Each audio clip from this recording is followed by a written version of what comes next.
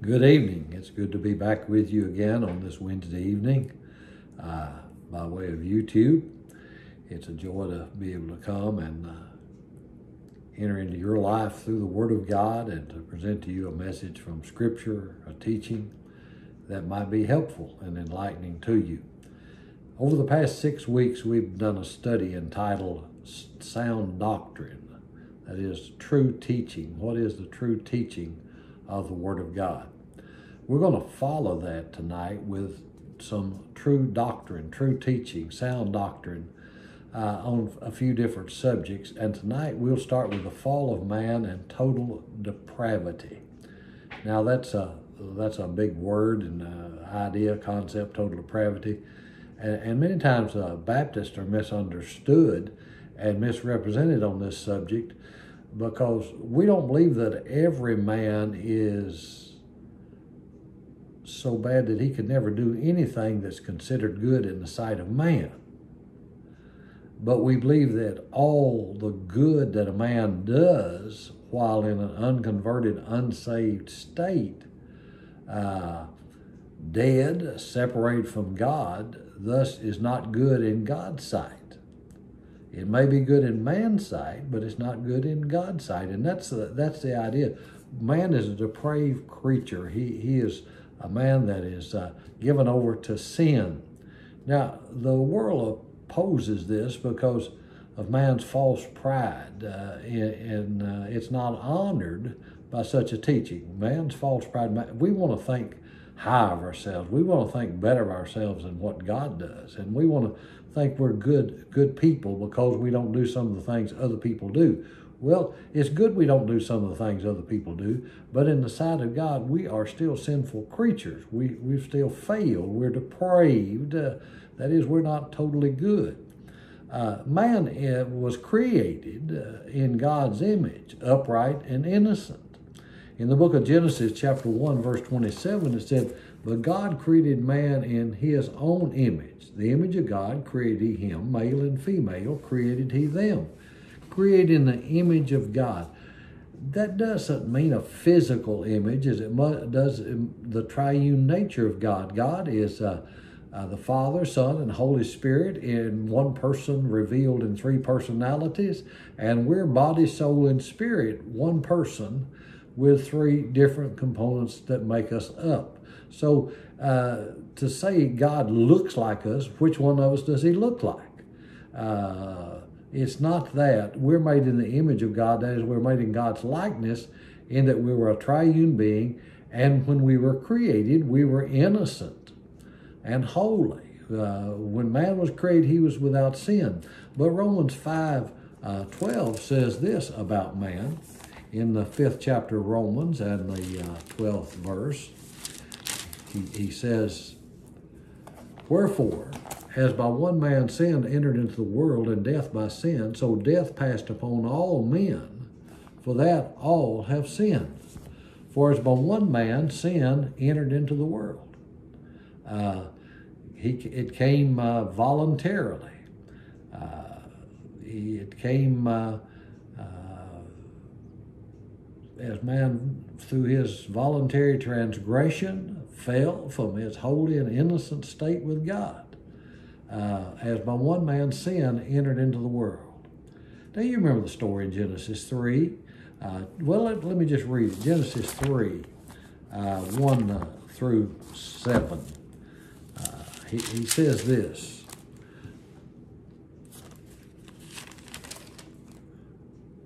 "Now the serpent was more subtle, that is, cunning, than any beast of the field which the Lord God had made. And he said unto the woman, Yea, hath God said, Ye shall not eat of every tree in the garden. And the woman said unto the serpent, We may eat the fruit of the trees of the garden, but of the fruit which is in the midst of the garden, God has said, You shall not eat of it, neither shall you touch it, lest you die." Now, the woman Eve is having a debate with Satan. It's dangerous to debate with the devil. He's so much smarter, more cunning than we are. She said, when the devil tempted her to eat of the fruit, said, "You can't eat of all the trees in the garden." We can eat all of them, but the one in the midst of the garden, the tree of knowledge, good and evil, for in the day we shall die. She said, though not only eat, we shall not touch it. Now, we don't have a record of God saying not touch it. He said, don't eat. And the serpent said unto the woman, you shall not surely die. He laughed at her and said, you know that's not so. God, you're God's creation. God couldn't do away with you. For God doth know in the day you eat thereof, that then your eyes will be opened, and you'll know be as gods, knowing good and evil. He said, well, if you eat that, he knows what's going to happen. You're going to be like a god. You're going to know good and evil. Wouldn't that be great? You know, to know good and evil, Eve thought. And when the woman saw that the tree was good for food, it was good to eat. It had a good taste. It was pleasant to eyes. It looked good. And the tree desired to make one wise. She took of the fruit thereof and did eat, and gave also to her husband with her, and he did eat. And the eyes of them both were opened, and they knew that they were naked, and they sewed fig leaves together and made themselves aprons. Here you have the fall of man. For one man, sin entered into the world, and death by sin. God said, you shall eat freely of every tree in the garden, except the tree in the midst of the garden, the tree of knowledge of good and evil, and the day you eat of it, you will surely die. By voluntary transgression, he fell from his whole and innocent state. Now, the Bible said, you shall surely die. Man didn't fall over that day physically, did he? As by one man sin into the world, and death by sin, for that all have sinned. What happened was something happened in the life of man that he was not familiar with. He was separated from God. That's spiritual separation, spiritual death. And when God said to Adam, you shall surely die, that day you eat, you'll die, something died within him. That innocence died. That holiness died.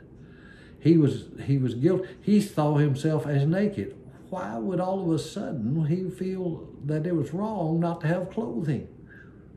And all of a sudden he sewed fig leaves together and hid himself from God. And when God come looking, he was hiding in the trees, because he had done what God said not to do. You see, the whole human race, its future lays in the hand of Adam, because Adam was created in the image of God, and from Adam the woman was taken. So ever how Adam goes is how the human race is going to go. For as by one man sin entered into the world. That's Adam.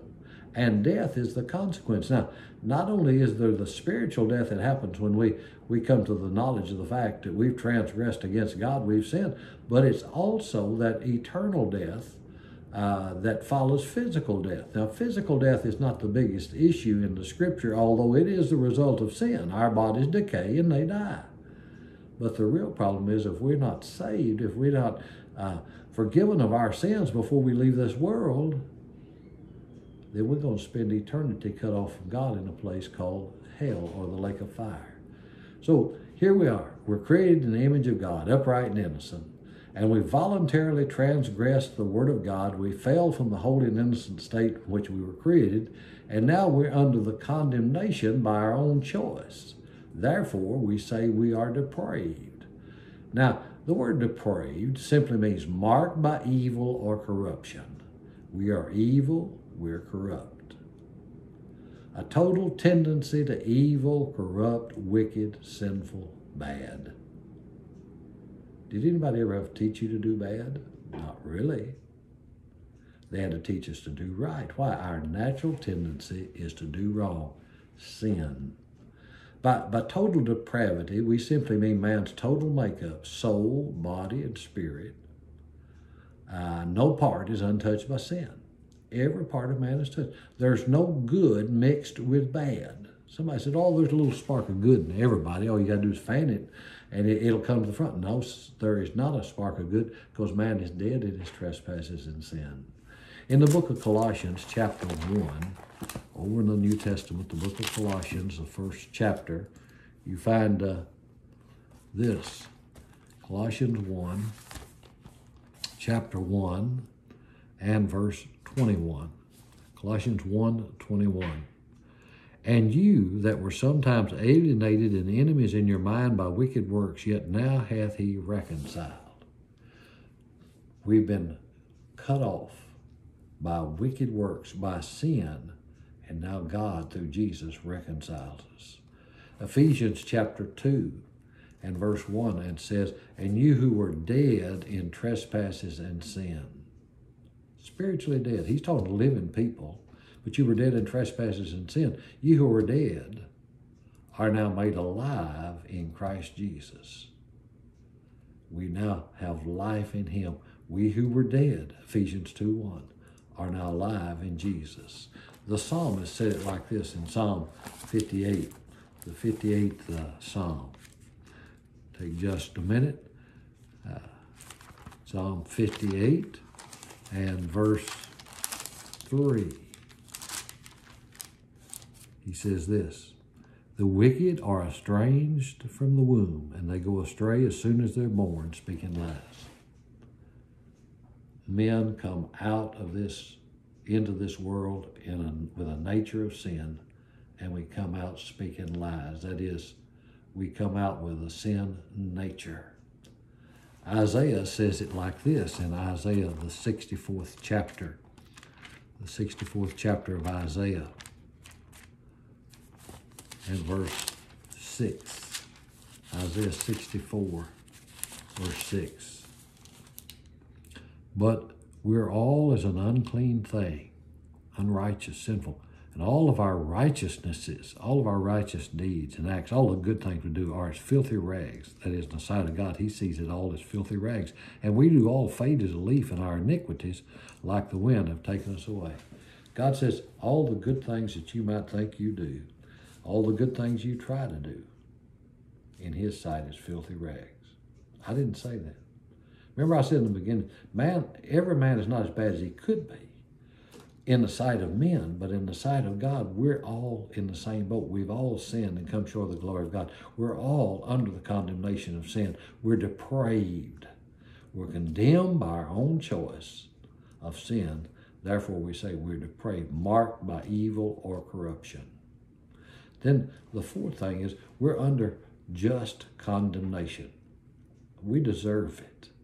Romans 1:20 said we're without excuse. Without excuse. We have no excuse. None doeth good, no, not one. We're under the law. We're under condemnation. We're without excuse. John 3:18 said, but he that believeth on him, that is Jesus, is not condemned. But he that believes not is condemned already, because he hath not believed on the name of the only begotten Son of God. It's not a case that we will be condemned one day. It's a case that we're condemned right now and without excuse before holy God, because we know about Jesus, we've heard about Jesus, and we turned our backs on Jesus. We've rejected him, and we've not been saved. We've not been forgiven. Man, in the fifth thing that we'd say about depravity is man in his natural state can't please God. In the flesh, we can't please God. We can only please him through the work of the Spirit of God. In Romans chapter 8 and verse 7, we find these verses. Romans chapter 8, verse 7. Because the carnal mind is enmity against God. Carnal means fleshly. The fleshly mind, our mind, our brain is carnally minded, and for it is not subject to the law of God, neither indeed can be. Our natural mind is not subject to God, and it can't be. So then they that are in the flesh cannot please God. We can't please God in the flesh. But ye are not in the flesh, but in the Spirit. He's speaking to the Christians at Rome. You're no longer in the flesh. You're in the Spirit. You have spiritual life through Jesus Christ. If so, the Spirit of God dwell in you. If God's Spirit dwells in you, then you have spiritual life, and you don't have to think like a fleshly mind would think. Now, if any man have not the Spirit of Christ, he's none of his. And if Christ be in you, the body is dead because of sin, but the Spirit is life because of righteousness. You see, if any man has not the Spirit of Christ, he doesn't belong to him. That is, if the Spirit of Christ doesn't dwell in you, you're not saved. He said when you're saved, the Spirit of God comes in. It's automatic. God moves in. Jesus said, I'll come in you, I'll live in you, and he lives through his Spirit. And the Bible said that he that comes to God must believe that he is, and that he is the rewarder of them that diligently seek him. For without faith, it is impossible to please God. Hebrews 11:6. So by faith, man puts his faith and trust in Jesus, and Jesus saves him. The Spirit of God moves in, and now he doesn't have a fleshly mind. He has a spiritual mind to think as God would think, as he allows him to have rule in his life. The fall of man and total depravity. Man fell into sin. The sixth thing is no man can love God until he's born of God. People say, oh, I've always loved God. No, you haven't. I hate to tell you this, but you haven't loved God all your life. You haven't loved God before God loved you and brought you to Jesus. In 1 John chapter 4, he says this in verse 7. 1 John 4, verse 7. Beloved, let us love one another, for love is of God, and everyone that loves is born of God and knows God. He that loves not knows not God, for God is love. In this was manifested the love of God toward us, because that God sent his only begotten Son into the world that we might live through him. Herein is love, not that we loved God. Now listen, not that we loved him, but he loved us and sent his Son to be the propitiation for our sins. That word propitiation means price paid. It's not that we loved God so much that God loved us, but he loved us first. And look at verse 19. We love him because he first loved us. Why do I love God? Because he loved us and expressed it in Jesus Christ dying for our sins on the cross. And we've believed that, accepted him. So we haven't always loved God. The Bible says we've been enemies with God. We've been justified by faith. Those who were enemies with God have now been justified by faith. We've been reconciled, brought in peace with God. So man seeks to do right because of restraint, not training in love. You know, some people do right because they've been trained to do right. But it's not for love for God. It's because of training. Depravity is more evident in some, but the guilt is the same. That's hard to grasp. That's hard to swallow, isn't it? But it is. For we've all sinned and come short of the glory of God. We've all failed God. One man sinned into the world, and for that all have sinned. And the guilt's the same. Although the commission of sin may vary from man to man, we've all sinned. It's not the degree of sin. It's not the amount of sin. It's not the type of sin. It's the fact of sin. And one of the greatest sins any man ever commits is when he knows he's lost, when he knows he's a sinner, and he knows Jesus loved him and died for him and doesn't receive him as Savior. That's the greatest sin he could commit, because that's going to send him to hell, to the lake of fire. So men are sinners by nature and practice. That's the seventh thing.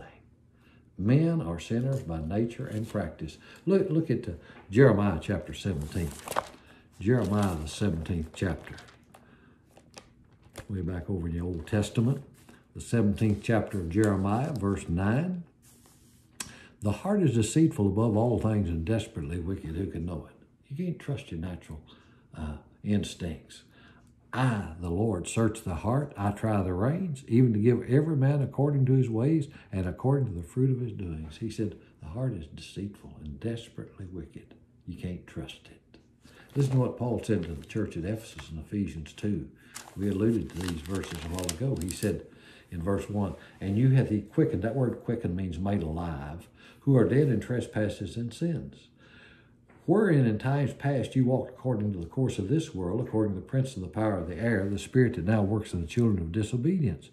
Our natural way was the course of this world, according to the devil that moves in the children of disobedience, among whom also we had our conversation. That word conversation there means lifestyle.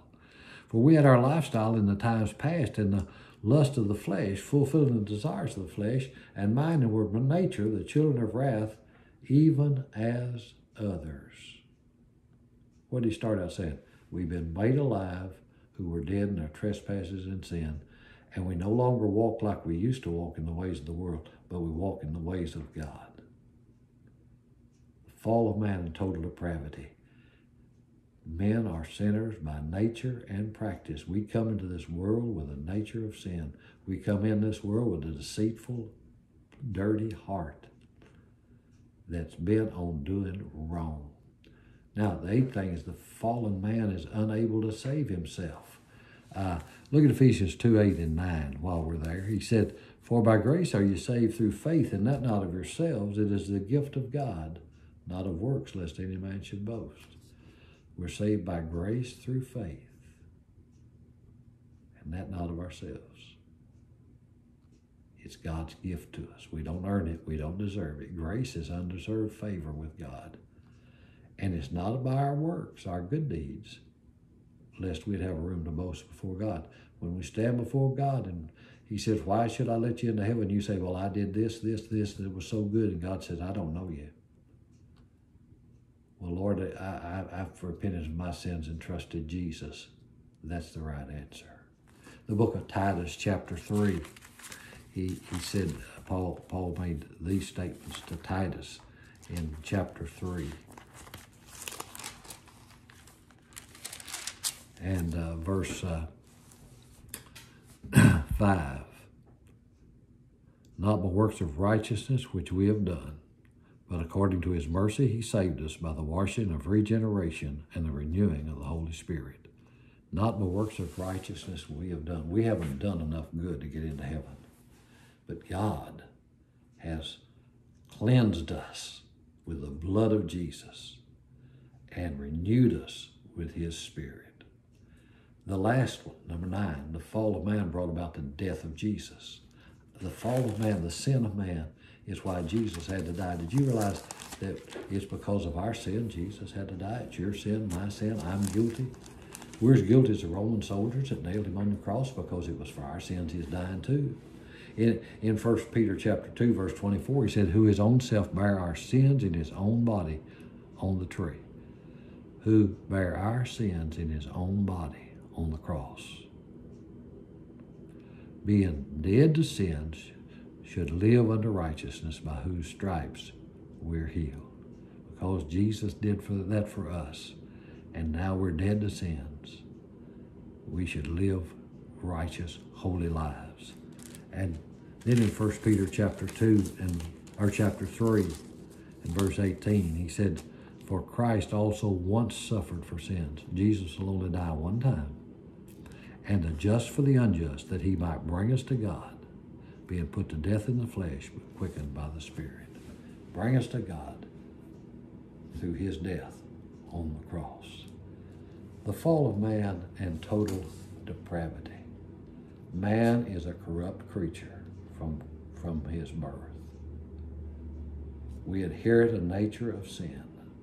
For one man, sin came into the world, and death by sin. It's the curse that hangs over us. Not just physical, but spiritual, eternal death. Cut off from God if we don't know Jesus as our Lord and Savior. I'd urge you today, acknowledge to God you sinned. It's not debatable. The amount of sin is not the problem. It's sin. God has not always been first in your life, has it? Hadn't been always first in my life. That's sin. I haven't always honored God. I've looked to other things. And one of the greatest things that happened when I knew I was a sinner and needed to be saved, I said no to Jesus multiple times before I came to him and repented of my sins and trusted him. A sinful heart of rejection. May you take these words and think on them. Think on them. Next week, we'll be talking about the freeness of salvation. Salvation, the free gift of God. Be listening next Wednesday night and hear what God has to say to you about, now that you know you're a sinner, how free and good salvation is. Let's pray. Thank you, Father, for those who are willing to join us in this study and to listen carefully to you and your word. May, Lord, we leave this session loving you more than we ever have before, serving you more than we ever have before. And if anyone out there listening is not saved, may they turn to you right now and ask you to come into their lives and forgive them. In Jesus' name, amen. God bless you till the next time.